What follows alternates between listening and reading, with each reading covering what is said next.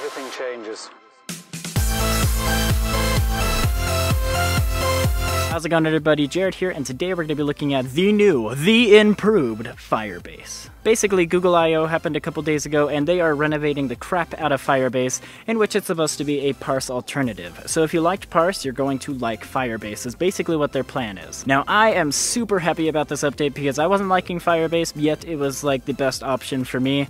So I'm glad they're completely renovating this, in which it's supposed to be a lot easier for people to use. But either way, in this tutorial, we're going to be looking at how to do email and password login in Firebase. So let's go ahead and get started. Alright, so the first thing we're going to do, let's go ahead, open up Safari, and we're going to go over to firebase.google.com. So go ahead, type that all in. Link will be in the description down below. And it's going to take you over to their main homepage right here, and it should say App Success Made Simple and this Get Started for Free. So if you haven't already signed up with an account, go ahead, click on that button. If you already have an account, you can go ahead and click on Console, or you can also click Get Started for Free, and it'll take you over to the same place. And then here we are, we can go ahead and say Create New Project, and this is where you have your project name. So in this case, I'm just going to call this user login, and then go ahead, create the project. And it's going to take you over to this page right here. So inside of here, you have this Add Firebase to your iOS app. So go ahead, click on that, and inside of here, it wants your iOS bundle ID, and also this is an optional one, but your App Store ID. In this case, we're just sticking with the bundle identifier since we don't have it uploaded to the App Store, since we're just getting this started. So let's go ahead, go over to Xcode and create our new project so that we can actually grab that bundle identifier. So we're going to say create new project, single view application, go ahead, click next. Product name, I'm just going to call this my user login. It is important to note the product name because it does affect your bundle identifier right here. And also your organization name and identifier also affects the bundle identifier as well. So be sure to keep those in mind and make sure you know what your bundle identifier is so that you have it properly done. And then here we are, language Swift, devices universal. Go ahead, click next and create. And then here we are with our project. Now we know our bundle identifier, so we can just go ahead, I can either copy and paste that, or you can type it all in. And I'm just gonna go right back over here and go to the iOS bundle ID and just type that in. Then we go ahead, say add app. And then here it's gonna download a file for you. This is your Google service-info.plist.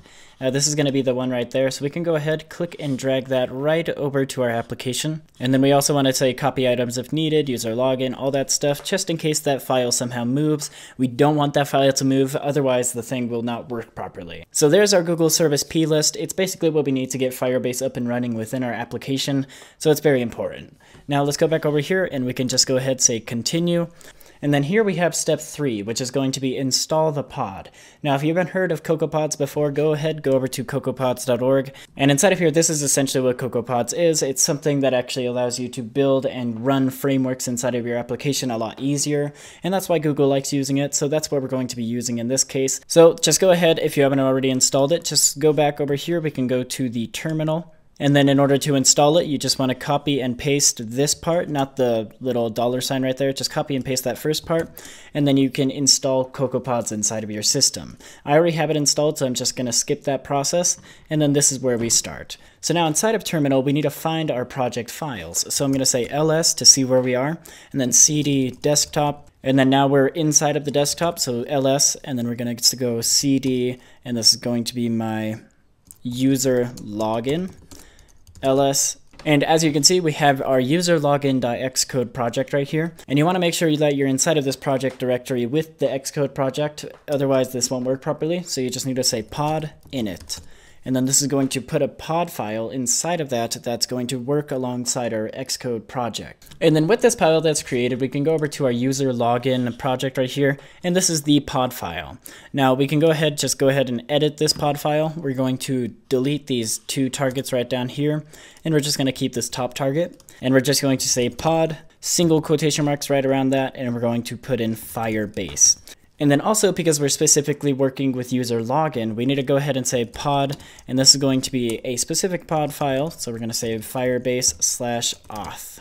So that is exactly what we wanted. We want pod Firebase and pod Firebase/auth. So that's going to allow us to put authorization or user login via Google, Twitter, Facebook, and also just creating a password in general. That's going to allow that to be put inside of our application. So let's go ahead, Command S to save that pod file. Then we can close it. Let's head back over to our terminal, and then we should say ls.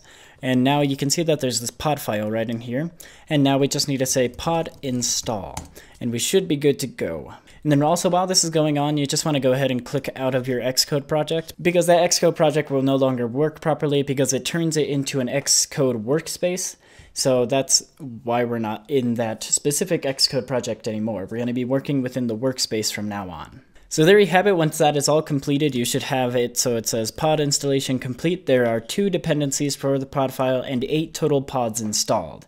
So we're good to go. And then now back with our file over here with our user login file. Now you'll see that this user login.xc workspace has been created. So we just need to go ahead, double click on that. And now this is where we're going to work with our project from now on.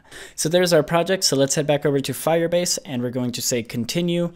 And then we want to switch this over to Swift, and this is what it wants us to do. So let's go over here to our user login.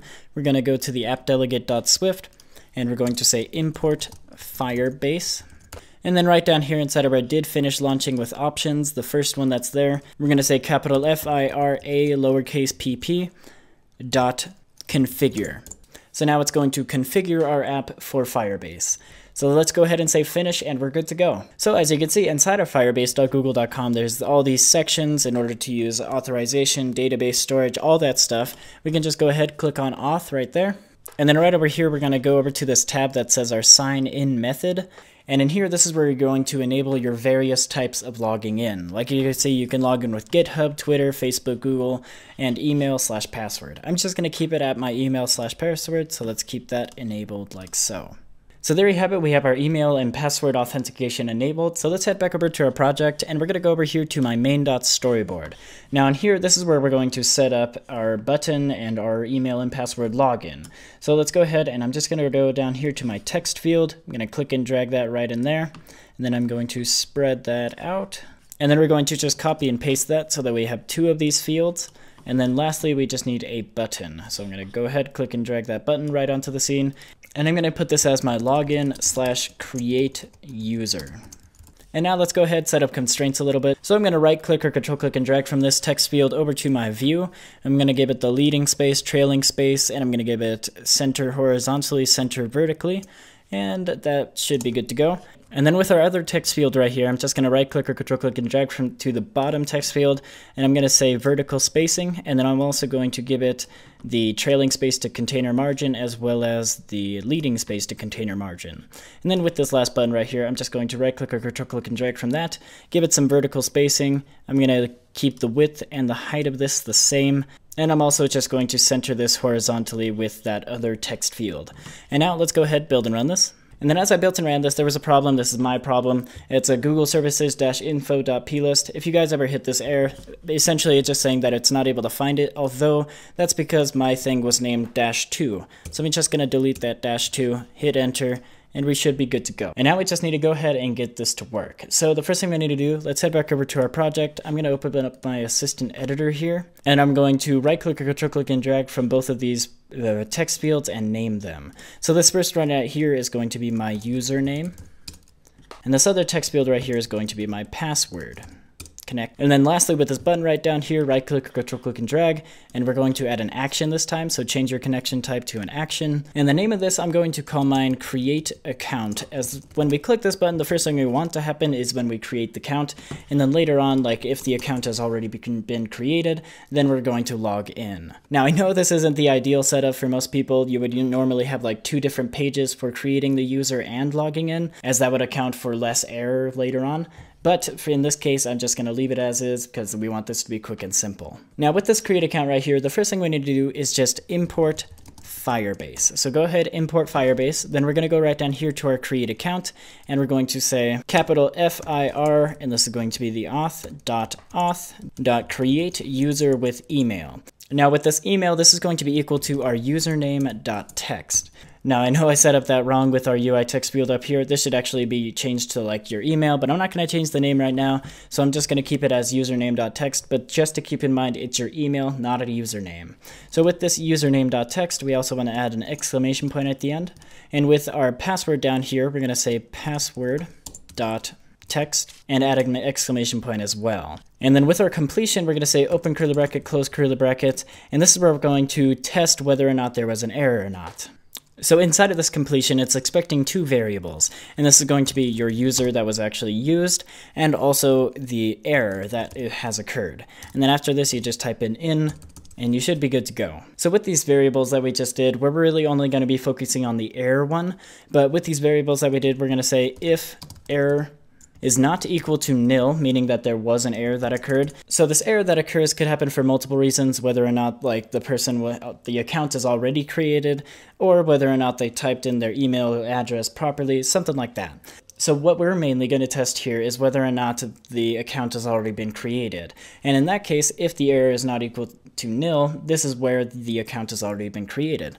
So this is where we're going to add a new function called login. So we're going to say func login, open parentheses, close parentheses, open curly bracket, close curly bracket. And inside of here, this is where we're going to say capital FIR auth sign in with email. And we're going to sign in with the email that we tried using in the past. So this is going to be my username.text, exclamation point, and then our password is going to be our password.text as well. And then with completion, this is going to be the exact same scenario. So we're going to say user, comma, and then error, and then just in. So in this case, when the account, everything is set up, we're just going to say print, huzzah.